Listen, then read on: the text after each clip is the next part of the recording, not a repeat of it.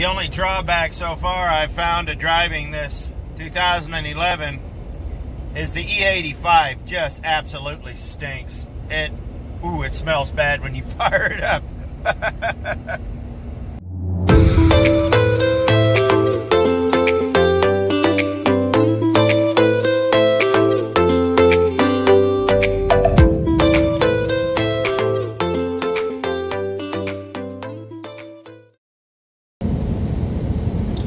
So as we get ready to go on this road trip with the car, we need to put brakes on it. And if nothing else, it's going to need brakes. The brakes are at about 30%. So we decided that it would probably be best just to go ahead and swap them out. I mean, they'll last, they'll last a 400-mile road trip. That's not a problem, but safety first. So we're going to head over to see if this auto parts store is open yet, and grab some brakes, and then head back to the house and put them on. And we'll have to do a couple of other things before we take off, but we'll cover those here in a bit. So let's get to the auto parts store. Okay, so I'm getting ready to go on a road trip, and we got to get the car ready. So we're going to put brakes on it. We're going to fix the airbag buzzer warning light, hopefully, and I got more paint. So let me show you what I got here. I got brakes for the front, brakes for the back. Got a bunch of brake clean. Apparently it's Pro Series, but that just means it's in a bigger can. And so now let's jack up the car and we'll get the wheels off and do that. So let's do that. First thing we're gonna have to do is jack up the car, take the wheel covers off, and then get the lug wrench and do that. But I'm rather lazy and I have air tools for this. So let me crank up the air compressor. It's kind of loud, and then we'll get the car up on jack stands. I'll get the tires off. We got the hubcaps off, and the interesting thing about them is they actually attach by the lug nuts, not on the outside. These are just guides. They got these weird lug nuts. They just kind of clamp onto these right there. It's a weird setup, but it's a good setup because you very rarely lose one.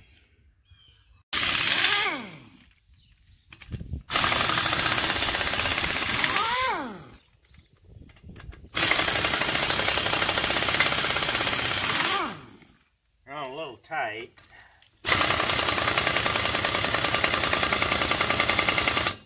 Real tight. Have to get the breaker bar out after this one.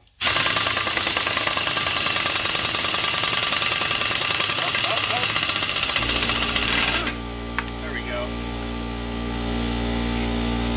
One thing under here you'll find, this is 9/16. These are all metric, so I need to go and find some metric tools. Alright, now that we got this loose, it doesn't seem to want to clear the brake caliper. So I got my little crowbar out here, and I'm going to see if I can't peel this off one way or another. But it's wanting to be very, very difficult. I know there's probably an easier way, but I'm not finding it.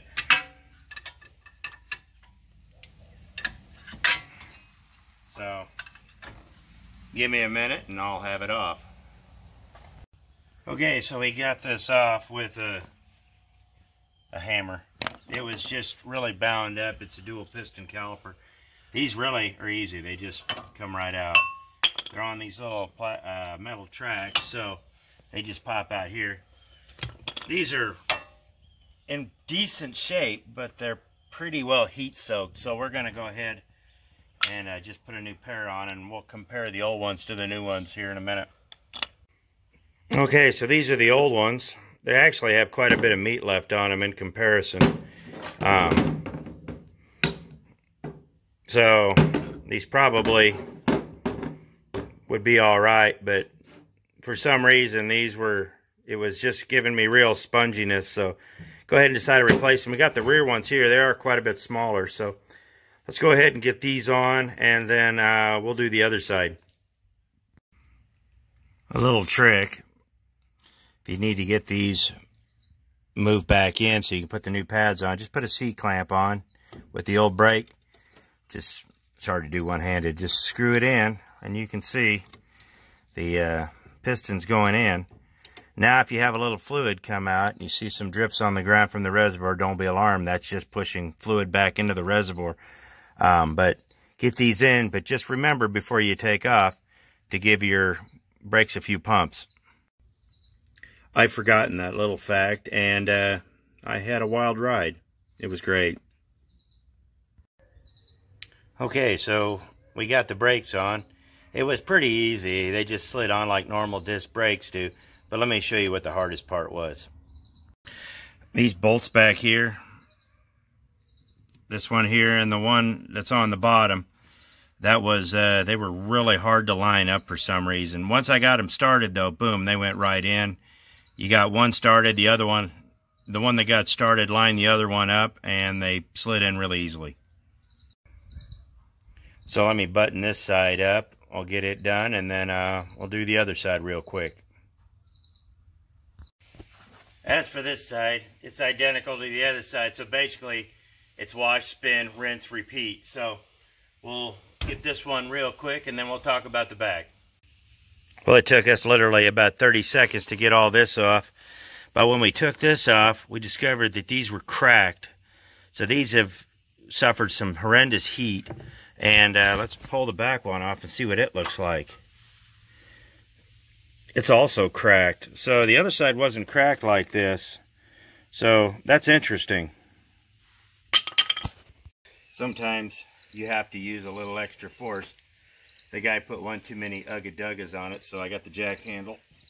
And we're just caressing it over. So it came loose there, so now we can put that, there we are. Put this back on it. There we are. Now the wheel will come off. Okay, so I evaluated the back brakes. They're actually pretty well shot. It seems they changed the front but didn't do the back. It's got these long 10mm bolts, and I had to go on a hunt. Typical cliche style to find a socket, which was great. So pretty much the same as the front. I'm going to beat it off with a hammer, press the piston in, and then put the new ones in. So let's get the old one out and see what the wear looks like.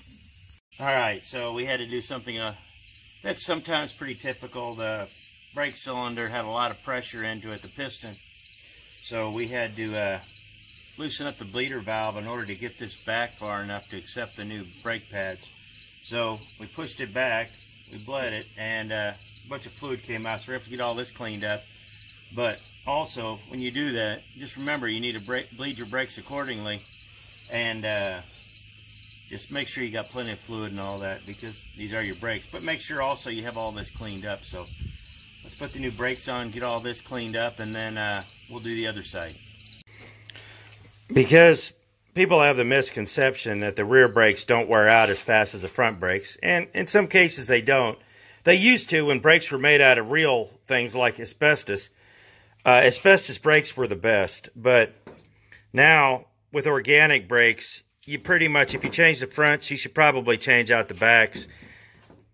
There's probably been 2 or 3 brake changes on the fronts before these were even touched.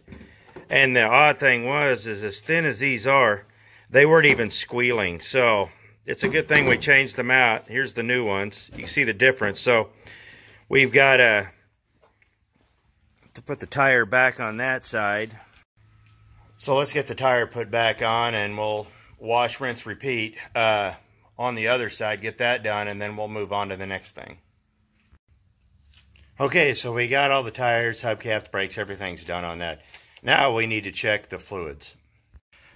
Mainly just the brake fluid. Yeah, it appears to be full. So let's go ahead, fire up the car, and give the brakes a few pumps. That way there's not any real surprises when I take off. Alright, so let's get going. See what kind of lights stay on. Yeah, all right, so, oh, there are no brakes. There are really no brakes. Okay, they're coming back. Kind of. So, oh, there they are. But they'll take some work, and then we'll have to top the fluid back off and rebleed them. Okay, so we got the brakes bled. I didn't show that because of liability issues, but I basically used the same old let's make a mess in the driveway, scream, yell, and curse at each other video procedure. So now that we got that done, let's take this out for a quick spin, and then we'll see if we can't get the airbag warning light to quit dinging. Well, we tried to do the airbag warning light code. It's in the passenger side seat. The code did not start till we swapped out the seats, and specifically till we swapped out the passenger side seat. So I don't know what the problem is there, but it's irritating. But we tried a couple different methods to get the light to clear and the code to clear. We'll try something else here, but we may just be a broken wire or something like that. So we'll get that figured out. Now, what we need to do now is I'm going to do just a little bit of paint correction, because I really, on this trip, I kind of want to have the car looking mostly decent. So I'm going to get out with a little bit of sandpaper, scuff up the back, and we're going to clean up the trunk lid just a little bit. All right, so we cleaned up the paint.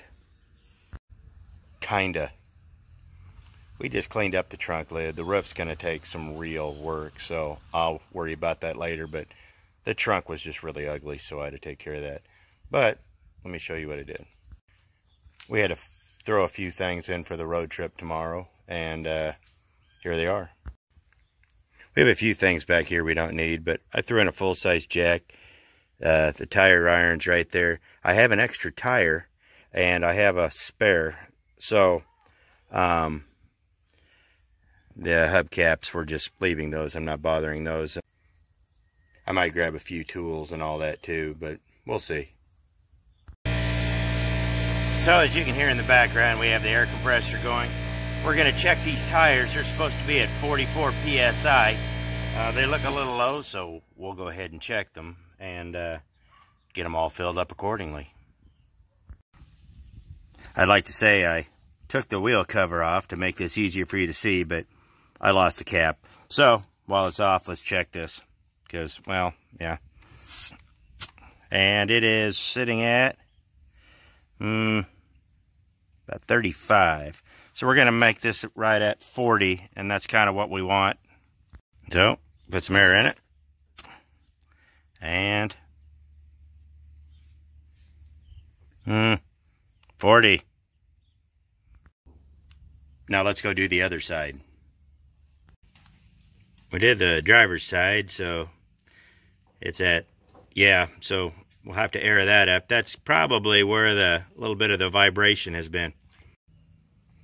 Tires that are low on air, especially if they're balanced unevenly, with one's got more air than the other, they do weird things. So it's important to have, especially your front tires, aired up properly, as well as your back tires, but your front tires, because if they're low or too high and they're uneven, they will cause different kinds of vibrations and pull and cause all sorts of uneven tire wear and stress out your steering components. So it's important to have them where they need to be. If you're unsure what they need to be, look on your tire. It should be around here. It's right here. It says 44 PSI max pressure. That's 44 cold. So I do it 40. That way, when the tire heats up, it's going to add 5 to 7 more PSI in there. It doesn't get too hot, but it's important to have them even regardless. So let's see where it is now. And it is just right there. And with that, the final touch is we put the old license plate on the front of the Crown Vic. With that, I think we'll end this video. The car is ready to go on the road trip. We got the tires all done up, the brakes done up. Shocks were fine. Got the jack and the tools we need in it. We're going to go ahead and most likely check the transmission fluid, just out of, you know, you should do that. The oil's great because it's brand new and everything's good to go. So I guess in the next video we're going to take off and we're going to head down to Oklahoma City and have a good time down there and just totally evaluate the car. And it's going to be something we've been planning, because that's why we initially bought the car. We were going to build the car and go on adventures in it. So hopefully we can do some of that with this video series. So I appreciate it. Thanks for watching, and we'll catch you later.